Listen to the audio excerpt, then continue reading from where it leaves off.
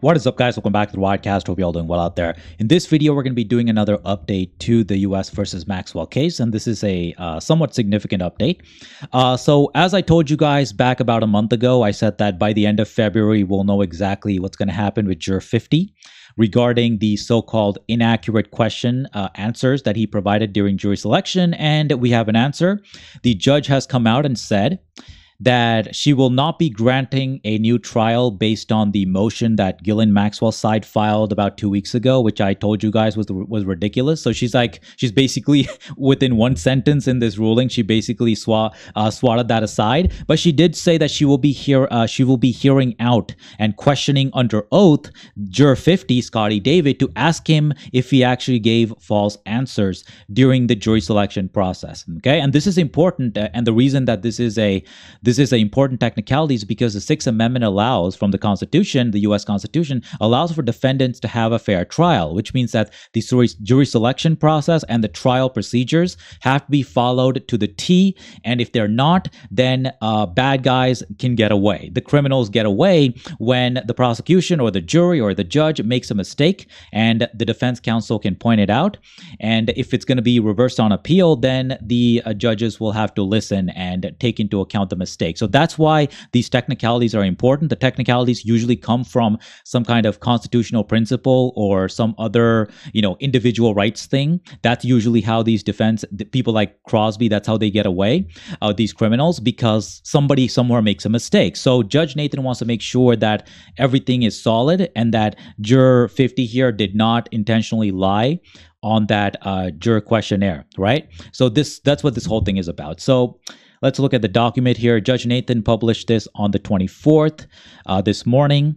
And regarding the request for a new trial, this is what she said. On January 19th, 2022, the defendant filed a motion for a new trial pursuant to Federal Rule of Criminal Procedure 33 on the basis that Juror 50, quote, falsely answered a material question during voir dire, that's jury selection, and that had he answered truthfully, he would have been subject to a challenge for cause. So let's go through this real slow, okay? So the first thing here, like I said, the court denies the defendant's motion for a new trial on the current record. The current record includes the ridiculous motions that they filed, the memorandum of law that I ridiculed on my channel I think 2 weeks ago. I'll link that video up here so you guys can go check it out.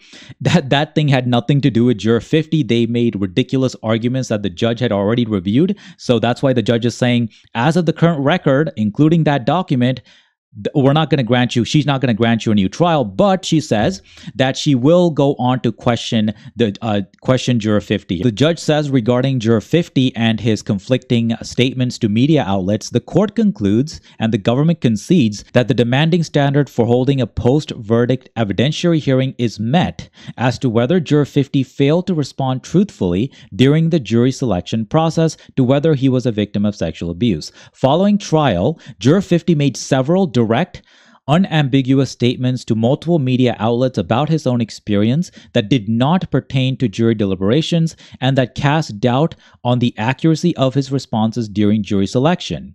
Juror 50's post-trial statements are, quote, clear, strong, substantial, and incontrovertible evidence that a specific non-speculative impropriety, namely a false statement during jury selection, has occurred. That's according to precedent set by Baker, 2018. And she goes on to say, to be clear, the potential impropriety is not that someone with a history of sexual abuse may have served on a jury. There's no problem with that.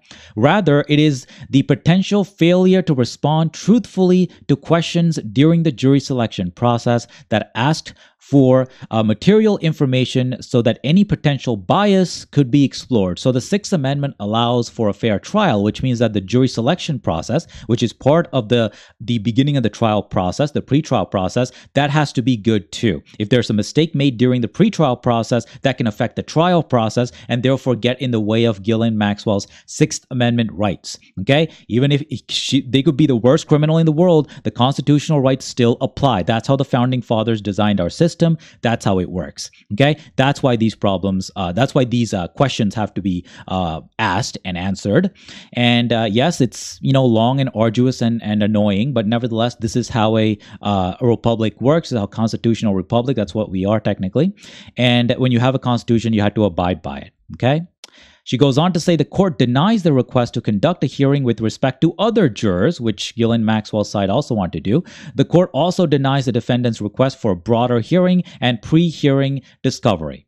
Okay, so she's not going to be dealing with any of that. She's going to be getting straight to the juror. I like how straightforward the judge is here.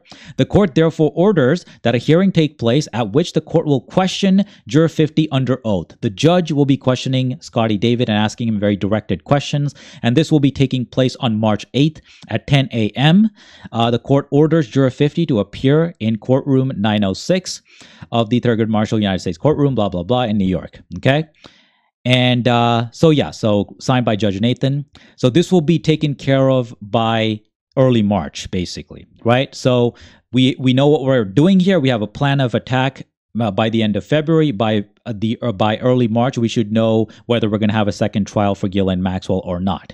Okay, I'm still holding on to hope that the judge will find what I think is the case, which is that he just simply made a mistake. He did not intentionally mean to lie, but the judge may determine that even if it was a mistake, if it was a big enough mistake where there might be some question about the fairness of the trial, of who was sitting on the jury, if the jurors are somehow, unrepairably biased against the defendant, then that goes against the Sixth Amendment, and therefore we have to have a new trial. But that determination has to be made after the judge hears what Juror 50's reasoning is for why he got that question wrong. So there's still hope that the judge will accept his answer here. He will have to explain himself directly to the judge.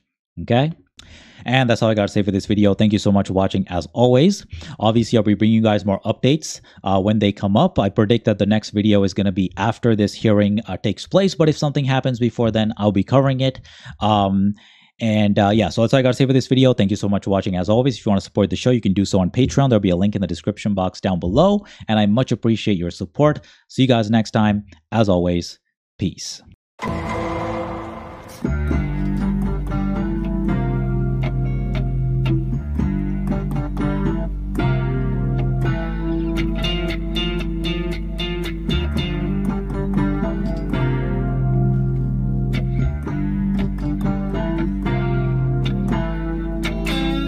So that's